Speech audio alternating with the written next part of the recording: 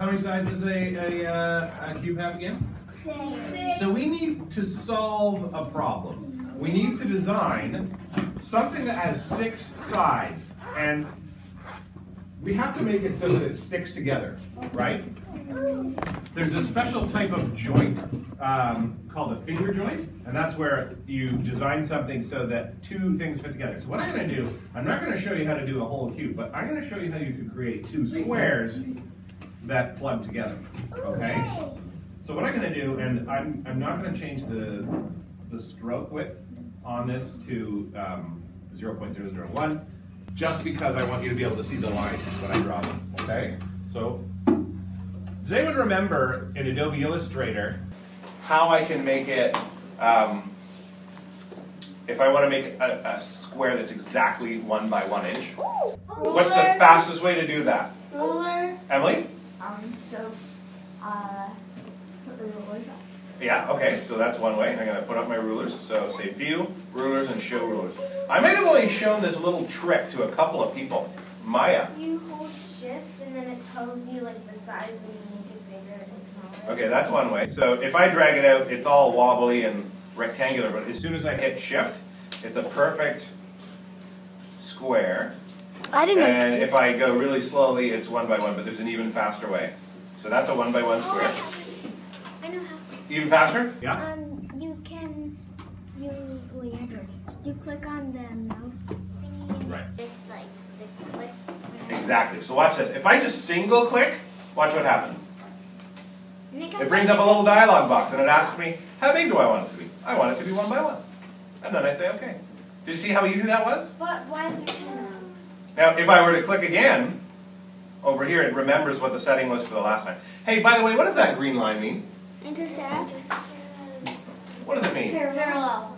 Yeah, so if I were to create a cube here, its upper left corner would be on the same line as the upper left corner or the top side of the other square. So I click 1 by 1. Okay, so let's say I wanted to create a cube with finger joints, or not a cube, I wanted to just create 2 squares with finger joints that would join them together. Okay. The material we're working with is very approximately about a 1/4 inch in width. So when I create my finger joints, I want to create finger joints that are about a 1/4 inch in width so that they don't stick out like that when we join them. And they don't look like a log house. They don't look like a log house. You know, sometimes you might want to do that for fun. Like to make like a log house out of wood? Yeah, if you were designing a log house. Or Miss Dr. Conlon, she ran a really neat project this summer where they created dollhouses. Was anyone part of that? Maybe you couldn't because you were going from grade 5 to 6. But they made some amazing stuff. And maybe you could make a log dollhouse. Are they in the junior school now? I think we saw them. That is from someone else. But, okay, so let me show you how I'm going to do this. So, does anyone remember, how thick did I just say the material was that we're creating? 0.001? No? 1/4 inch. 1/4 inch material, okay. And if I was to put 1/4 inch into decimals instead of a fraction, what would that be? 0.25. Yeah, 0.25, thank you. So, watch this. If I click on this corner here, and then put 0.25 by 0.25, just like you suggested, I have my first finger joint. Now I'm going to put these 2 squares up side by side. Intersect. Just like that, so they intersect. And then I'm going to just go down. Every time there's an intersection here, I'm going to draw another finger. 1. How many am I going to be able to fit in here? 4. Yeah, because we split it into quarters, right? That's exactly what that means, right? That's what a fraction is. 1/4. So that means I can put 4 in here. 1, 2, 3, 4.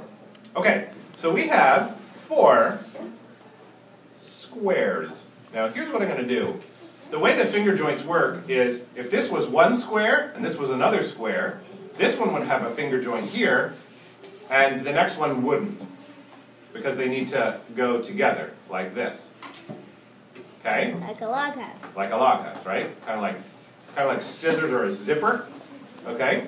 Does that make sense? Okay. Okay. Do that with your hands. I It's can't. exciting. Even if you're filming with your iPad, You can imagine. You can look at someone else's hands. Okay? So what we need is, we need our square on the left to have finger joints that are the opposite to the one on the right. So what I'm going to do is I'm going to use my black arrow here, and I can select multiple objects in Adobe Illustrator by using my Shift button. So check it out.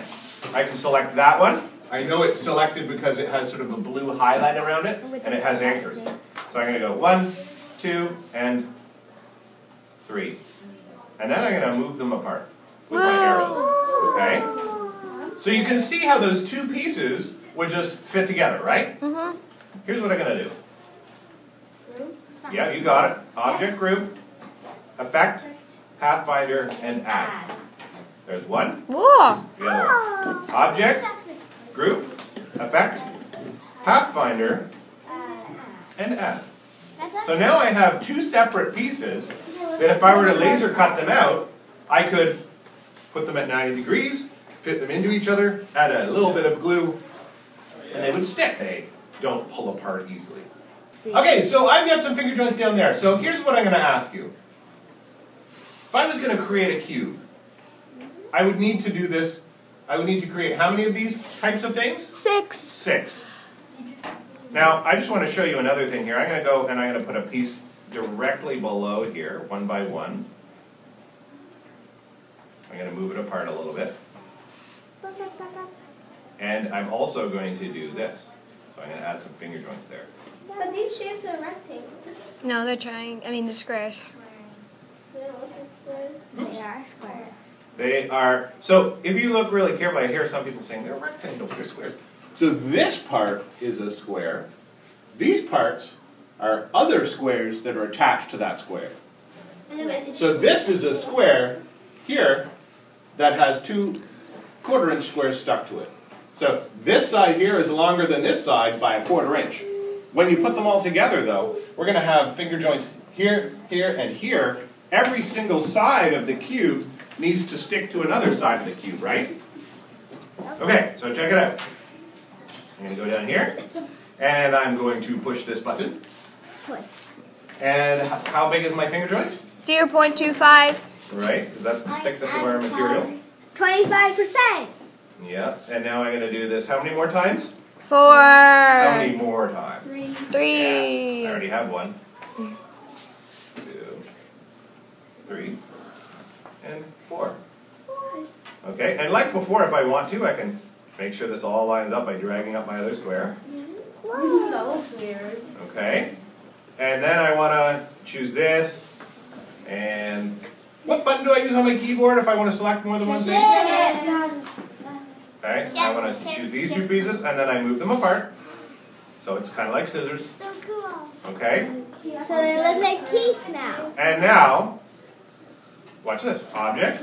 Actually, I'm going to show you a different way here, because I want you to understand how these groups work a little bit better. Now this is going to be really hard to see on your video, so you want to watch this with your real human eyes, not through your iPad eyes. Okay, so I'm going in. Alright, so the last thing I want to show you here is how we can get these 2 squares to become a part of this shape. So you can see right now we grouped together this square and these smaller squares. And if I look in here, I can, so this is my layers option. If I click there, I can see that inside layer 1, I have 2 paths, which are these squares, and a group, which is this. I can see which ones are which by turning them on and off like this. I can see that's the group. It disappears when I push the little eyeball. And you see this arrow here, I can use that to expand the group further. So if I push there, I can see that this group is made up of 3 different paths, and I can turn them on and off to see which one is which. Now I've already applied the Pathfinder add effect to this to create one continuous shape. So all I need to do to add these 2 squares to that same continuous shape is to add them into this group. And the way I do that is I can literally just pick them up and drag them in, just like that. And you can see automatically they become a part of the continuous shape.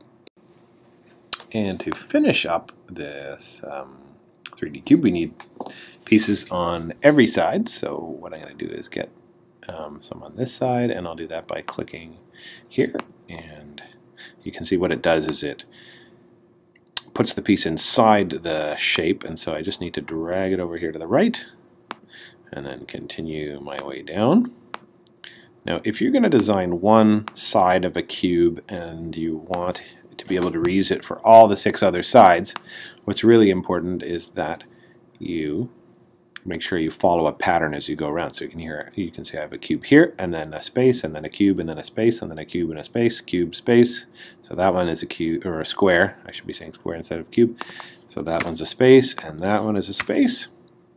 And then I want to do the same up here. So again, when I click at the top, it puts that square below, and I just move it up. And then continue along. Just like that. And again, I don't need that one. And just like I did before, I take these 4 paths down here, drag them into the group, and they all join and become a part of the whole shape. So because of this pattern, I can duplicate this shape 5 times, and I will have the 5 sides of my cube when I laser cut them out. So you could turn this into a dice if you wanted to, or some people turn them into like a magic 8 ball, but with 6 sides. So you could use the text tool to write, put numbers on each side or whatever you want, just like this.